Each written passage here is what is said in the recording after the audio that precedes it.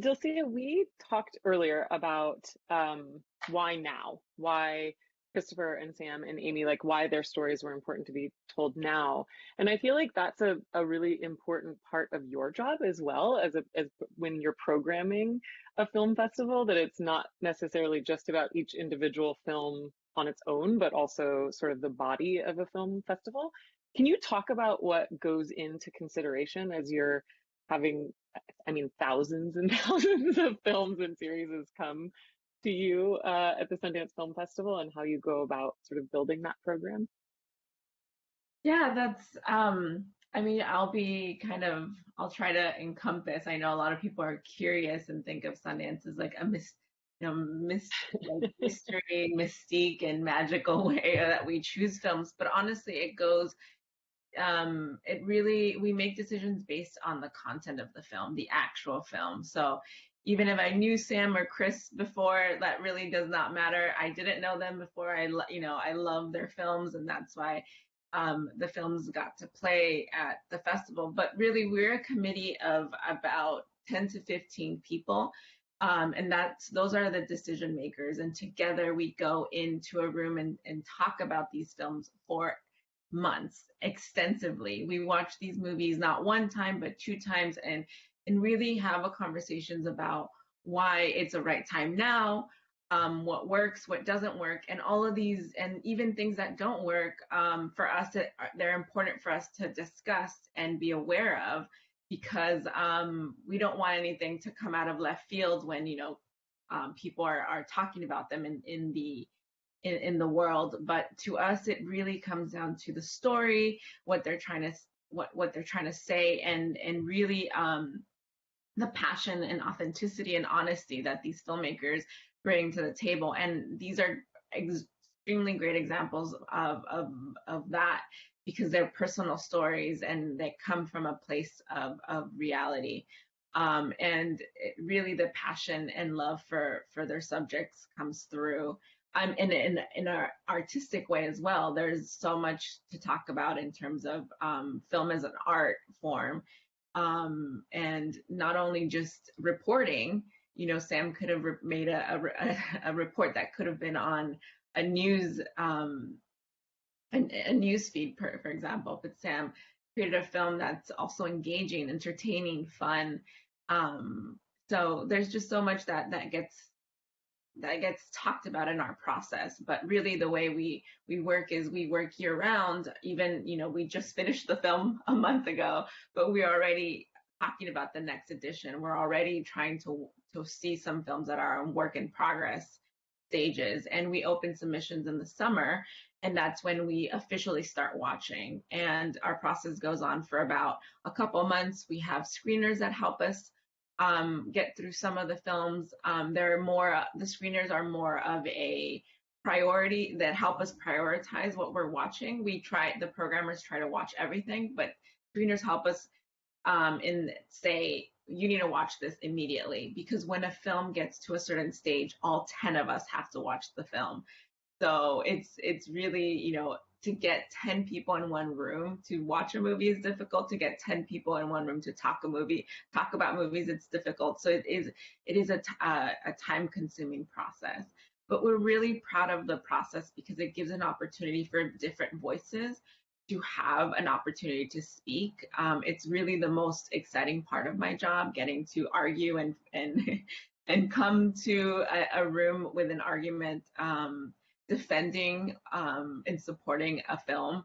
But honestly, it's just a very complicated process, and we do take a step back and look at the program as a whole and see what a film serves in the year and in this program, or in a certain program. So it's a lot of layers, but I think we've made it work, and we're really proud of what we've done, especially the last couple of years. The especially 2020 was the last film festival we had live, and we were super proud of that festival. And the last year, we're really proud of what we were able to accomplish with the circumstances. Sure Christopher can talk about that, but it was an endeavor that was never before done, and I think we were able to try to keep as much of the soul and essence of Sundance alive. I'm going to take a question from the Q&A pod, which I anticipate doesn't have a straightforward answer, but Savannah asks, what type of short films do you want to see submitted to Sundance?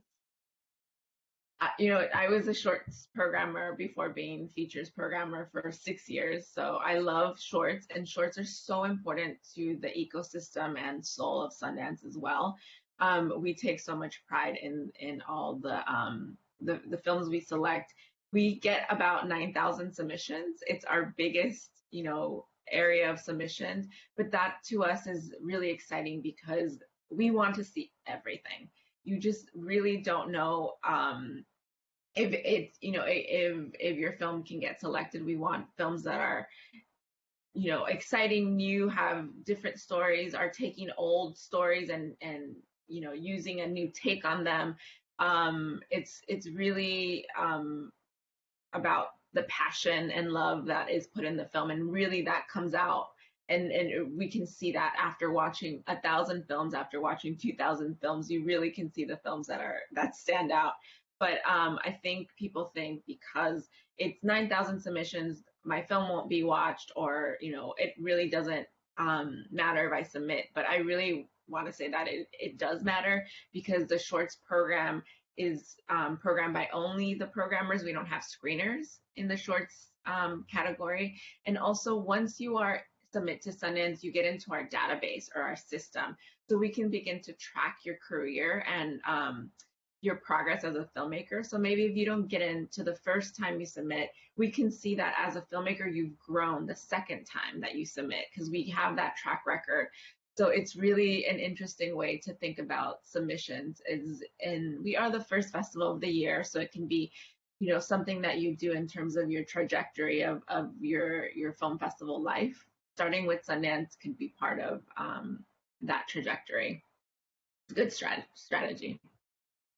Yeah, and one thing that's so wonderful about Sundance is sort of the community that's built not just around the festival itself, but the labs and the events during the festival, the panels and things where you're actually able to connect with other filmmakers and the film community. To that point, Sam, what does it mean as an independent filmmaker to have your film premiere at Sundance?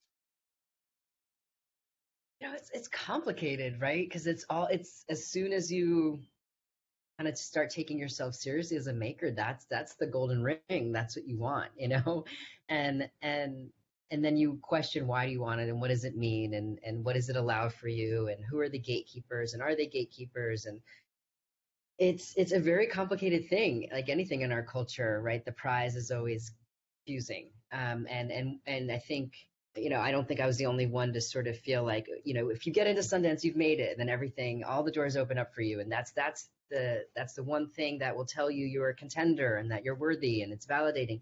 So, you make one film, you don't get in. You make two films, you don't get in. And so you have to start to think, okay, I can't have this be the only thing that tells me I am worthy in the world, because it comes down to that in terms of your sort of internalized issues, and in your interiority, and how you're struggling with taking up space and making work and having a career. So after the Kate film, when I really wanted that to screen at Sundance and it didn't get in, and I felt I took it really personally, and I really took it really personally, and I came up with all these theories. It's because I wanted it too much. I told people about it too much, and then of course one of my friends was like, you have absolutely no control over it. It has nothing to do with you wanting it or who you're talking to. My friend Ted told me this. So but it hurt, and it made me doubt myself. And so after that, I did a lot of work to realize, like, that can't be the thing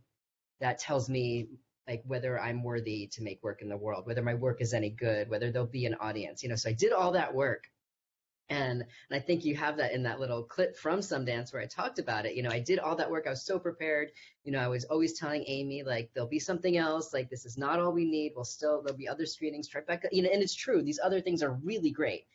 And I really was working really hard to convince myself. And then we're editing and it's 6 o'clock on a Thursday, and Lauren Chaffee called me and was just like, hey, your film's going to premiere at Sundance. And I just, like, all that work I had done to prepare, like, it just like went away. Like, I just was thrilled. Like, for, all that, I had chills in my body. I paced up and down the kitchen. I was giggling. I told Chaffee, who I'd only met a handful of times, that I loved her. It's just, so I was thrilled. And I was also really aware that I had done that work, and also really aware, like, this is great.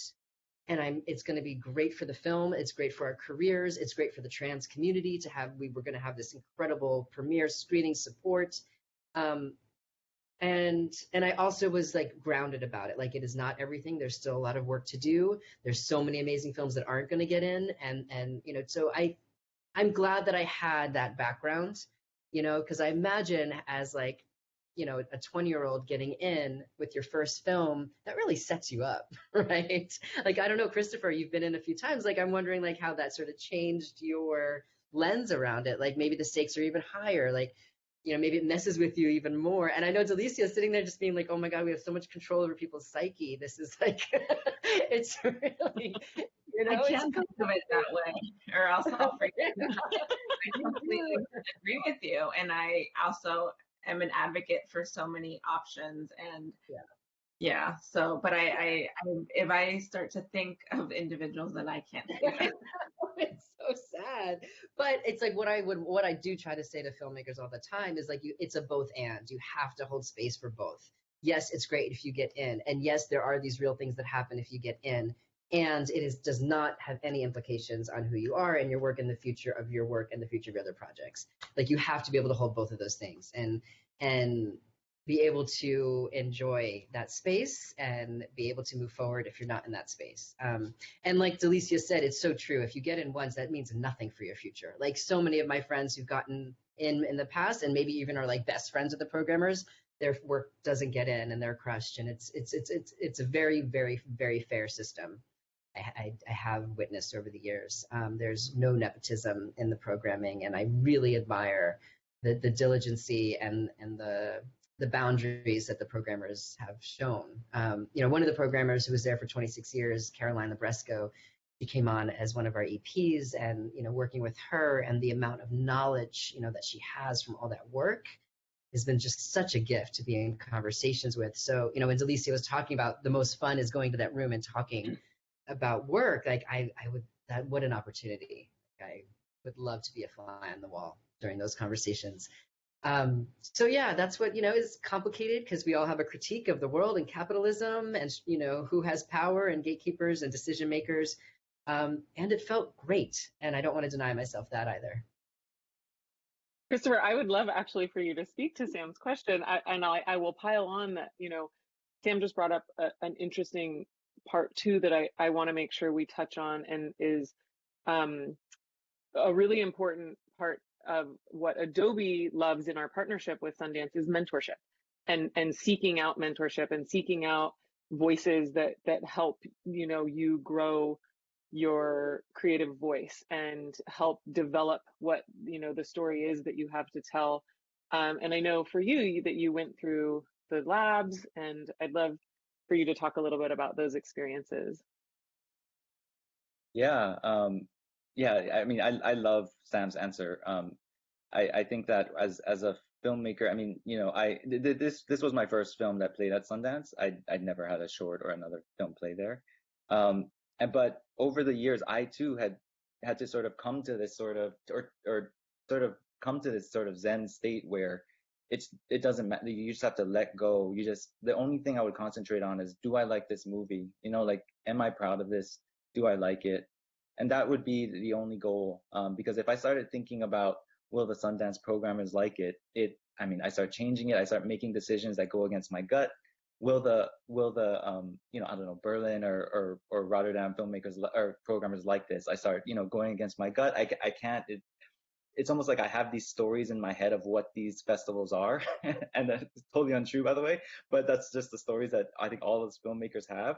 And if you start listening to those voices, you really get off track.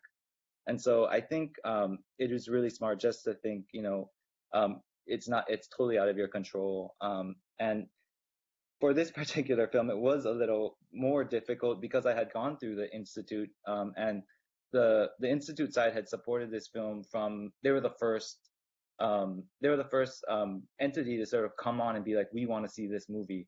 We believe in you as a filmmaker. We believe in this story, and we want to see this get made. And it was so hard to get made, but to always have them, as cheerleaders, supporters, whenever I had, a moment of doubt, or if I just if I felt like I needed to meet someone or I needed a door opened or an introduction, they would always be there to help me facilitate that. And so they're such huge cheerleaders over the years. And it became this weird thing that I just didn't want to let them down. I felt like if I don't play at the festival, that I'm totally just letting all the institute side down.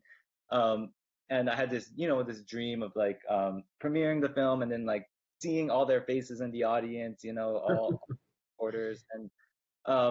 And so that part did make it a little harder, but again, it was just a constant practice of being like, look, just every time my mind started going there, being like, look, maybe that'll happen, maybe it won't happen. The most important thing is just make as good a film as you think you can make, and do you like the film? Is it something that you're proud of? And so I just stuck with that, and of course, I was thrilled when we got the call that we were accepted, because it's just one of those things, just to know that your film will have that platform and that folks will see it and engage with it in a very real way. It's thrilling. It's really exciting.